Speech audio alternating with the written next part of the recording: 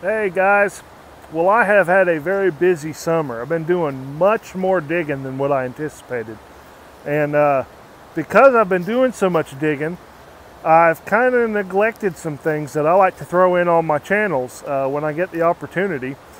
It's time for me to kind of do a mail call. I've been given some pretty incredible things from some just awesome, very generous people. Some really, really cool items that I want to share with you. Some really cool history behind some of these items, including a coin that, most people I don't think know about it. I had never heard about this coin. It's a U.S. coin, and it probably should be on some of our bucket lists because there's a chance to dig the thing. And it's got a good story behind it, so I'm going to share that with you. Also, I want to do a little giving back myself. I have not done a giveaway video in quite some time, and I have a ton of fun doing that. It's just cool being able to, surprise in particular a smaller channel just getting started. And you guys have really jumped on board with that. That tickles me to death to see, somebody that's, maybe got 100 subs or something. They wake up the next morning, boom, they got 150 or 60. That's just fun. So I want to do that. So got another channel to highlight for you. So you guys sit back. This is kind of going to be a midweek video. I try to do one a week. We're going to throw this one in as a bonus. Check out some of the things that some of you guys have sent me. So how many of you guys have ever found a silver dollar? I'm still looking for a half dollar, even a clad half dollar. I've never found one, never found a silver dollar. But I know a lot of us it's on the bucket list. We want one. So if you could find one, what do you think it would be? A Morgan dollar, or a seated Liberty dollar, or a Peace dollar? I got one more to throw in the mix. Have you ever heard of a U.S. trade dollar? Check this coin out. A friend of mine has decided to help me out with my collection of trying to get at least one coin, one type of every coin, minted by the U.S. within reason. Some of that's unreasonable to try to get. And, I go to schools and taught the kids, so it'd be something that I could use to show the kids some U.S. coinage. And so this friend of mine's been sending me coins. Well, he sent me this one, and it shocked me. I had never even heard of this. It's got a really cool story behind it. So let's take a look at the U.S. trade dollar. So here is an 1878 trade dollar. And I want you to take a good close look at it and look at all the detail on this coin. And we're going to talk about it in just a second. But before we do that, I need to talk about why this coin was even made in the first place. So what's the story with the trade dollar? Well, back in 1865, Asia was really opening up to international trade with Europe and the Americas. And at the time, the one currency that they really preferred and accepted was the Spanish real. In 1865, it was a Mexican peso silver dollar. And that's what they had always accepted, and it was pretty much the only thing they accepted. Well, Mexico messed up because in 1866 they changed the design on their silver dollar, and they included an image of Emperor Maximilian. Now, no big deal, right? Well, for the Asian countries, they didn't like change so much. They were suspicious of it. And so when this new coin pops up, all of a sudden Asia just isn't digging the Mexican silver.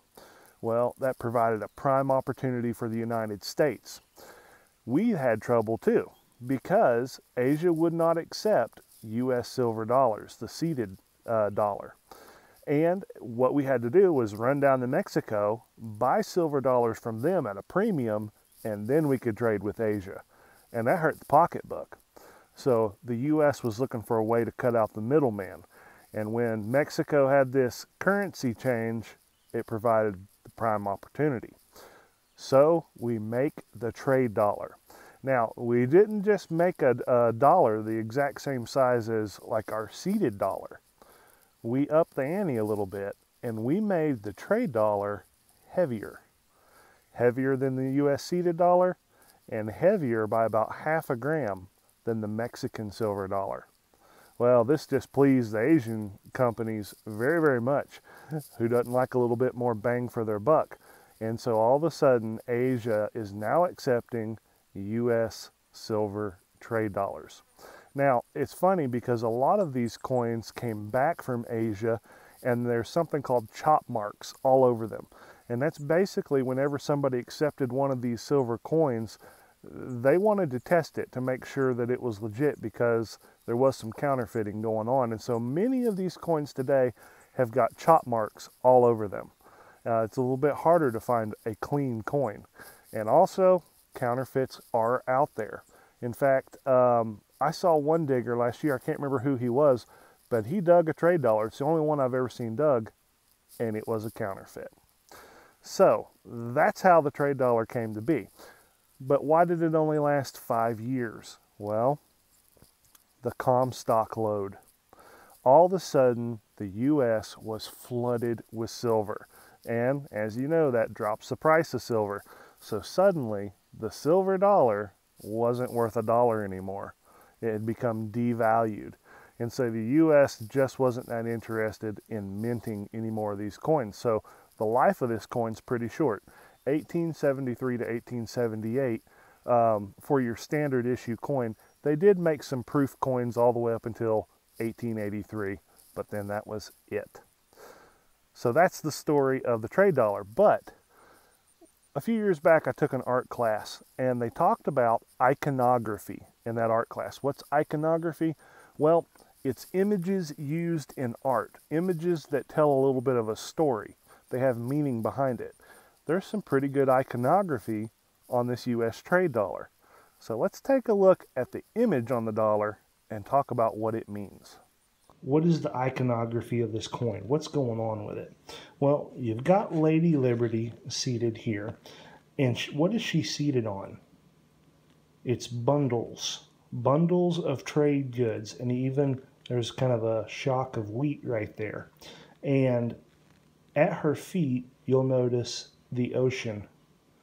So Lady Liberty is facing west and extending a palm branch. So everything about this coin screams, we want to trade with you. You know, the Orient at that time, a lot of people refer to it as the East, but most of these coins, a large number of them, and this one included, were minted in San Francisco. And, you know, the Asian companies, when they would ship goods to America, it arrived in port, you know, in California. So you have Lady Liberty seated on what is basically the shores of the Pacific Ocean with her arm extended out across the ocean toward Asia. Kind of cool how the design of that coin really tells its story. So I hope you learned something. I hope one of you guys digs one of these. It was a coin I didn't even know existed. All right, here's something else I wanted to show you. In the 3 years that I've been detecting, this is the only Civil War items that I have personally dug. And they share something in common. Both of these, when I dug them, I did not recognize them as Civil War relics. Now this is just an incredible piece. It's a D-guard Bowie knife handle. And then this just recently came out, and that's the Enfield bullet. Both of those, I missed that initial excitement at the hole of knowing what I had dug because I did not know my Civil War artifacts. So my friend Kathy Mall sent me this. Guys, this is an incredible little book right here. It's a big book, actually. And it is loaded on the inside with these awesome photos that show all of those little metal items that we might run across when we're out there digging. And we discount them sometimes because we just don't know. And so knowledge is power. She sent me this incredible book. Thank you, Kathy. I have absolutely been tearing through this thing, studying it, and I hope to run across a few more of these items before I'm dead and gone. but hopefully I'll know what they are next time. All right, guys, another day. Not too much of a view this morning. The clouds have yet to lift. Let's do this giveaway. And I'm really excited about this one. When Kathy Mall came to visit, and she gave us some really cool things, but she brought something from a guy by the name of Jake Easterling. And he had given her some things to pass on to me. Now, Jake lives over in England, and I would say most everybody here in the U.S. would about give our right arm to go over there and dig because of the age of the stuff that they find. Well, Jake sent me this stuff in a little bag, and I dumped it out. Two things struck me. Some of this stuff's really old. And the second thing, it was filthy. He didn't even clean it up. Left all the dirt on it, and for a digger, that's awesome. Because we get to go clean those things up. He said, I'm not even sure what some of this stuff is. Clean it up and find out for yourself. That was awesome. And I have spent a month cleaning things up, studying about things, and I have a pretty good idea of what I'm about to show you. But what's even cooler is I talked to him and said, Jake, I'm going to be doing a giveaway, and I want to give away some of the stuff that you sent me because it's so cool. And I know that you guys will appreciate it too. So let's take a look at it, and we'll talk about this giveaway. All right, so here is what Jake sent me. And man, what a great assortment of items. We'll go through them real quick, but look close, because the winner of the giveaway is going to get to pick out 5 of these items, whichever 5 they want, and I will send it to you. So we've got a little, like a coat button with no back mark. That's pretty cool. The shank. This is a British military button, and it's got a crown at the top and a couple lions on each side of a shield, I believe. Check out this button. This one shocked me. I'm looking at that going, man, that's kind of a really cool, early 1900s button. Nope. Check out the back mark. Dickinson, Hammond, and Turner. That button is 1790 to 1820, and look at the condition, guys. Beautiful button. They were a well-known button maker in London, I believe. So we got that. This, believe it or not, is a button, and it's beautiful. I've never seen a button like that. Kind of a scallop shell. You can see where the shank was in the back. It shocked me. I didn't think it was a button. And we've got these. Now, I just had a great conversation with Jake because I was looking at them real close. I had some really good lighting today, and you can really see the bust on that coin. So I started, I hadn't been able to identify any of them, but this one I thought I had a chance.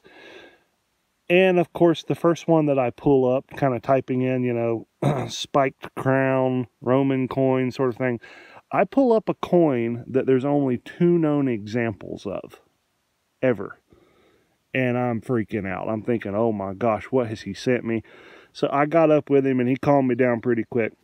It is a cool story, though. This coin is called a Barbarous Radiate coin. And all of these, as best as we can tell, are like 3rd century Roman coins. But in the 3rd century, there was something called like the crisis of the 3rd century.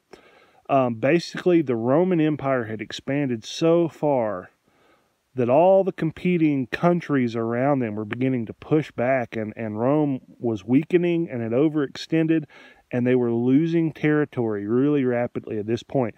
So that at this time, as they're kind of being forced out of areas, the coins that they produced, they didn't have enough of them, so they started making these kind of inferior copies of early coins. And we're not totally sure. I think I have an ID on who that's supposed to be represented on there, but you just have to research Barbarous Radiate coin to kind of get the full story. But it is 3rd century, and just an awesome piece of history. You're looking almost 2,000 years right there, guys. And yeah, there's a bust on this one. There might be some details. I think that may be a left-facing bust. It's hard to say, though. So we've got these. This also has a little meat on the bone on the back here. you will be able to see a kind of a figure standing there. All right, so we got 5 Roman coins, a couple awesome thimbles. We've got this. This is a Blay Brothers, and it says London 12. This had to do with ammunition. There's not much known about them, but it's probably 1880s. They were wholesalers of ammunition, and I think this is maybe the back of a shell. And there's an indent right below this 12, and you can see it kind of popping through there. So, yeah, I don't know if primerless sort of ammunition. I'm not sure. There's not a lot of information on that, but it was cool learning what I did learn. And we got this. This is really beautiful. You can see by the little clasp there, this held a stone. And, you know, can you imagine how pretty that was when it had the stone in it? So I had to get a lot of help from Jake trying to ID some of this stuff. He said, you know, definitely medieval. He said it kind of looks French, maybe 13th, 14th, 15th century. So some sort of little piece of jewelry there. Let's see what else we've got. Oh yeah, this was one of my favorites. This I did ID myself, and I was proud of myself for doing it because, man, it's hard to ID stuff when you're not from that country and you don't, you know, you just don't have an idea what you're looking at. This turns out to be, it's called 2 different things. It's called a counter piece, and it's also considered like a trade token.